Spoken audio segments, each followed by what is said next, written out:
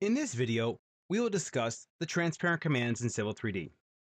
So what are transparent commands? Firstly, let's discuss where you can turn these on if they aren't already turned on. If you navigate to the View tab, use your interface panel, and then toolbars, you'll see you have the Civil and then transparent commands. So this is a toolbar. It is not in any ribbon interface at all. And what the transparent commands are is they are commands that will work transparently. In other words, in the middle of an operation. And that includes any operation. It could be a Civil 3D operation, or it could be a regular AutoCAD operation. If you look here, they are categorized. You'll notice here that the different angle distance, bearing distance, azimuth distance, etc. So basically, if you're creating data based upon any kind of bearing and distance, you can use any of these transparent commands. These are kind of the point categories.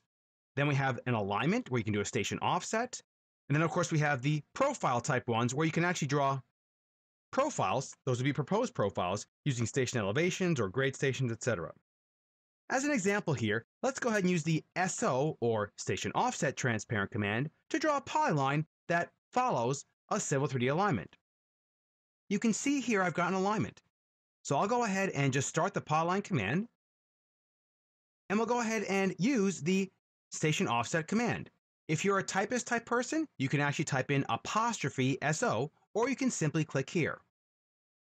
Notice how it prompts you to select the alignment. We are still in the polyline command, it's just working transparently. I'll go ahead and select the alignment. And then it says station, so I need to type in the station. Let's say this starts at 4 plus a pair, so I'll type in 400 and then enter. And then it prompts me to define an offset. Negative is left, positive would be right. So let's go ahead and type in -40. We'll type in -40, press enter, and it starts that right there. Notice how you can see the little plus sign there. Let's continue this, and let's say we need to go to 4 plus 50. I'll type in 450, press enter, and then type a value of -45, and then enter. Notice how it's continuing to draw the polyline. We could keep going with the station offset, but let's say we were done and we actually wanted to, let's say, snap to something in the AutoCAD file. To get out of a transparent command, what you do is you press escape once. Don't forget that.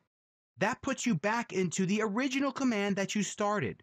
So now I have all the default command line options like arc, where I can change to an arc here, and then now I can just click in space with just regular AutoCAD functionality here.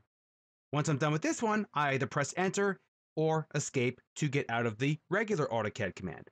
Don't forget, these transparent commands work with every command, whether it's regular AutoCAD or Civil 3D commands.